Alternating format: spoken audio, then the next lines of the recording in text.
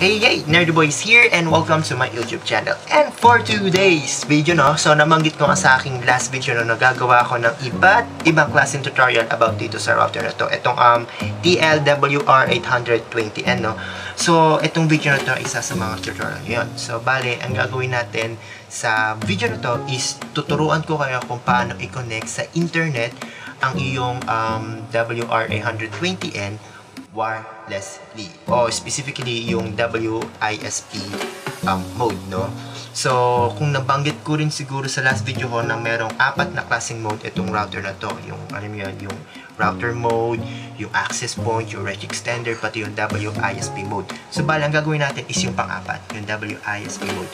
So, yeah, let's cue the intro.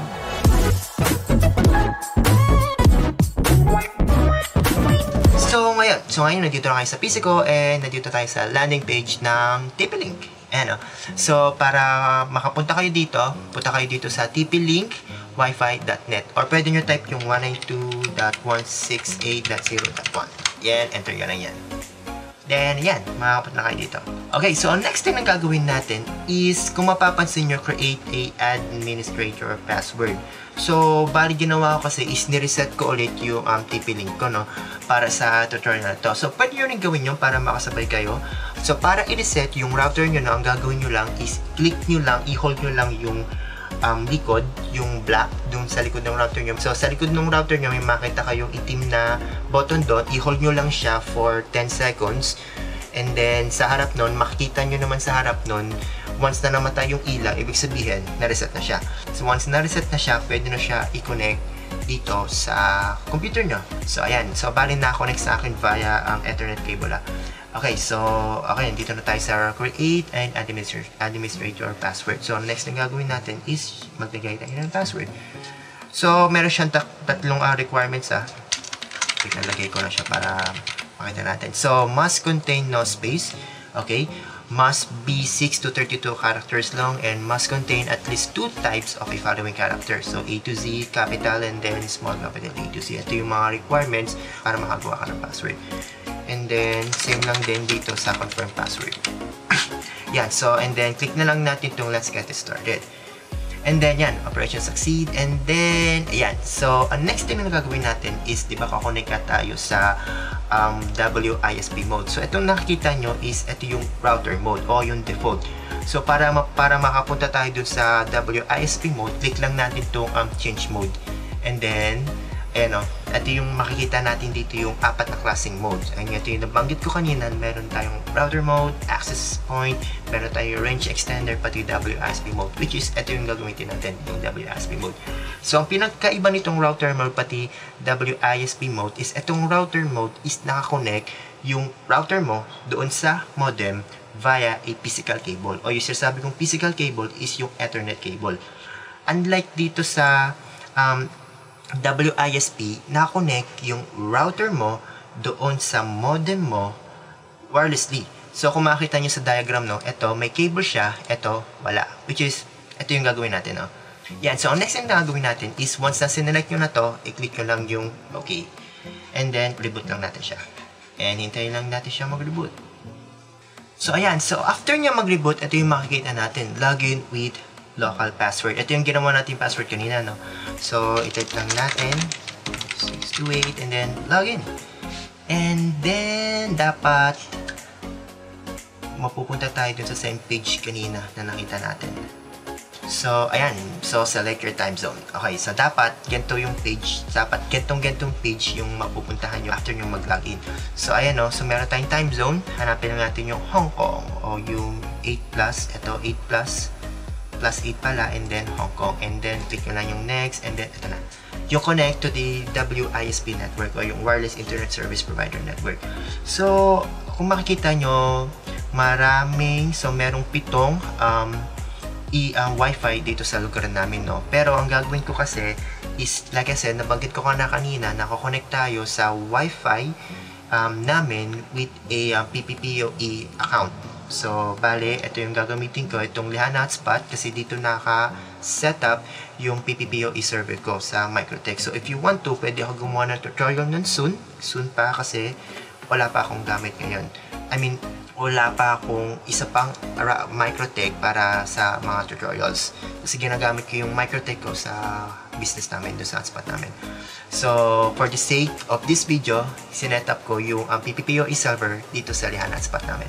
And then, ayan. So, ito yung binabanggit kong connection type kanina. So, meron tayong dynamic, static, PPPOE, L2TP, PPPTP. So, pag dynamic, click nyo lang yung next, ma-internet ka na. Ganun lang yun. Pero dito sa PPPOE, is once na pinulit mo yung next, mag-a-ask siya ng username, pati password. So, ayun yung PPPOE na sinasabi ko kanina. So, bale, gumawa na ako ng PPPOE account doon sa MIKROTIK. So, bale, i-type ko lang dito yung username, 123, 123, 456, 7, 8. So, ito yung account na nakaregister doon sa router namin, ay doon sa MIKROTIK. So, ito ay 10 Mbps. So, isa rin yung sa itetest natin kung ibigay ba talaga ni MIKROTIK yung 10 Mbps dito sa TP-Link. And then, click lang next natin yan.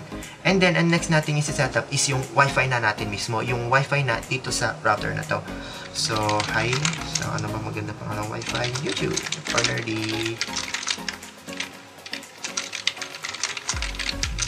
Nerdy-Boi. Ayan. Personal and then yung password. So, kahit ano na muna. And then, ulit natin. And then, click lang natin yung next. So, okay, ito yung summary. So, ito yung time zone kanina, anong klaseng connection type, so, kung saan ka kumonect, saan ka connect, and then yung information ng Wi-Fi natin. So, ito yung password, ito yung pangalan ng Wi-Fi natin, and then click lang next natin. So, ayan, apply, and then i-check niya kung makakonnect siya doon sa TP o doon sa MIKROTIK o doon sa PPPOE natin. So, ayan. So, congratulations! Nakakonect na tayo dun sa PPPOE natin or na setup na natin ng maayos at walang problema yung MIKROTIK natin ay yung TP-Link natin doon sa hotspot natin. Ibig sabihin nakakonect na tayo. So, try natin yung finish. Ayan. So, ayan. Nakita natin yung information ng internet natin. No? So, lihan hotspot. Dito ko sinatap yung PPPOE server natin. Ayun, at yung connection type. No? And then, syempre, yung ayan, no? Yung internet IP address. Ayan. Information about dun sa internet natin. Information about dun sa pinag-connectan natin. Ang next thing na gagawin natin is i-check natin kung may internet ba talaga at kung naibigay ba talaga ng MIKROTIK ang 10 Mbps dito sa WR820N o dito sa router na to. So, first thing na natin gagawin is mag-check tayo ng internet natin kung may internet and then, okay. Okay, mabilis siya. Mabilis siya. Okay. So, try natin mag-play ng isang video. How about that? Okay, let's find a video. Okay, something like this. Ito. So, kung mapapansin nyo, medyo mabagal siya kasi medyo malayo, hindi pala medyo, malayo talaga yung access point kasi nasa bubong namin yun. Yung access point namin o yung hotspot namin dun sa kung saan nakalagay yung router ko. So, medyo malayo-layo siya pero makita pa rin natin dito na nag-load up pa rin siya. So, kung gusto nyong mabilis, itry nyo lumabas or ilapit lang yung router nyo doon sa access point nyo or doon kung saan na-connect yung router nyo. Pero, ayan no, goods pa rin kasi may internet tayo, no? Hindi lang siya ganun kabilis. Okay, so let's try speed test na, no? Speedtest.net, okay? So, okay, nag-load up agad siya, which is a good thing kasi 10 Mbps, so dapat mabilis nga, di ba? So, ayan na. So, let's try. Moment of truth. So, 10 Mbps, please. And, okay, ayan. So, okay, 8, 7, okay, 6. Goods na rin yun. Hindi naman siya ganun kasama. 5 Mbps kalahati ng 4 Mbps. Okay, so 4 Mbps medyo mababa yun. Pero, goods na rin kasi may internet na rin yun. And then sa upload speed, oh wow, 0.50 plus lang siya, no? Ayan o. So, hindi ko na-expect to. So, try ulit natin mag-speed test. So, dapat kasi ang magiging upload speed niya is yung 10 Mbps din. Same na siya sa download. Pero, okay, try ulit natin siya. So, yeah, siguro sa dahilan din kasi is medyo malayo talaga yung position ng router ko dun sa modem. Yung router ko dun sa hotspot kasi nasa bubong yung hotspot namin eh. Ayun, no? So, okay. So, sa pangalawang test, then, naibigay niya yung 10 Mbps and bumababa ulit siya and then tumataas ulit. So, ayan. So, sa pangalawang test, kita natin na 9.31 Mbps yung download speed and then yung upload speed is 7.94 Mbps, no? Malayo na yun. Malayo pa yun. Paano kayo pag lumapit pa yung, or paano kayo pag ilapit ko pa yung router doon sa mismong hotspot or doon sa mismong pinag-connectan ko. So, ayan. So, that's it everyone. Kung nakasabay ka at kung nagawa mo rin itong tutorial na ito, syempre huwag mo kalimutan i-click yung thumbs up sa baba. At syempre kung may natutunan kayo at nagustuhan nyo itong video na ito, huwag nyo nakalimutan mag-subscribe loads kasi gagawa ako So, dahil gagawa nga ako at nabanggit ko na gagawa ako ng ibang klase tutorial about sa tipo nito. So, lahat ng possible na tutorial gagawin ko dito, no? So, that's it for this video. I hope may natutunan talaga kayo for this video and we will see you to the next video. Bye-bye!